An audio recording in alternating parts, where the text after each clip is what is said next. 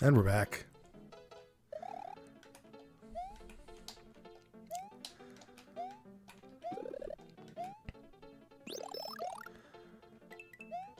But yeah, the like trying to interpret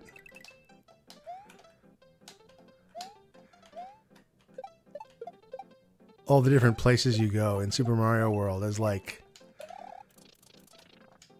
places you're like less abstractly going on a real adventure. It works really well. Like the haunted house thing is interesting. Like I don't think it's good gameplay, but I do think it's great theming. And this this forest with an enormous like canopy in the background, like it makes me think of the enormous like camphor tree in My Neighbor Totoro.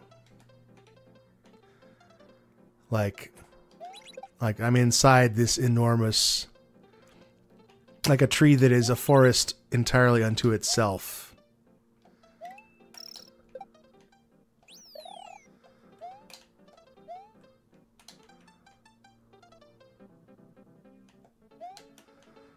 And then there's moving platforms for some reason.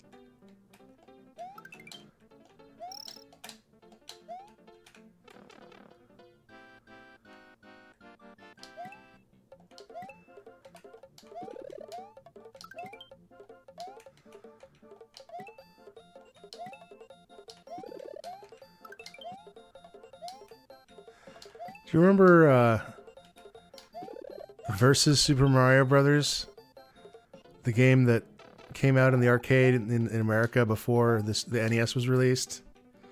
Wait, I'm about to start a story and I can't finish it because I'm gonna finish the level. All right, I'll finish this story next time.